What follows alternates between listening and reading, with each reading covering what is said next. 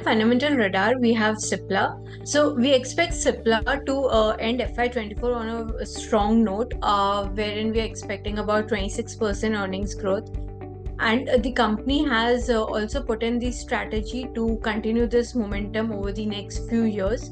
So basically, on the domestic side, the company is working on to enhance its prescription base and strengthen its trade generics and the consumer healthcare segment. So overall, on the India business front size, we're expecting 12% sales CAGR over FY24 to 26.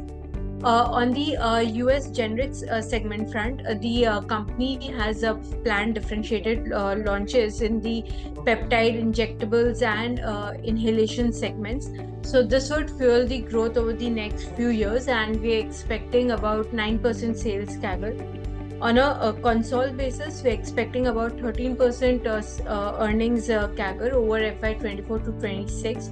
Overall, like in the healthcare space, Cipla is our top pick, given its three-pronged growth strategy, the robust ANDA pipelines, and the de-risk regulatory factor through filings from the alternate sites. So these factors would help the company to maintain its growth momentum going ahead, and thus we have a buy rating with a target price of 1540.